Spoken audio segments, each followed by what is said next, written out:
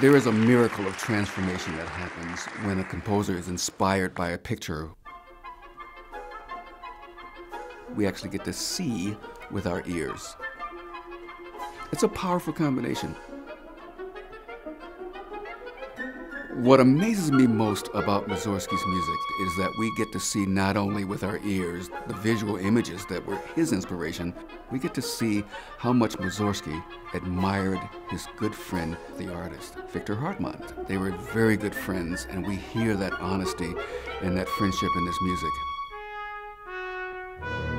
One of the coolest things about coming to a concert is that not only are you using your ears, and of course you're using your imagination, but you get to see 60, 70, 80 people interacting with these instruments in their hands. Men and women leaning into the music and looking at each other and watching the conductor and making motions with their bodies.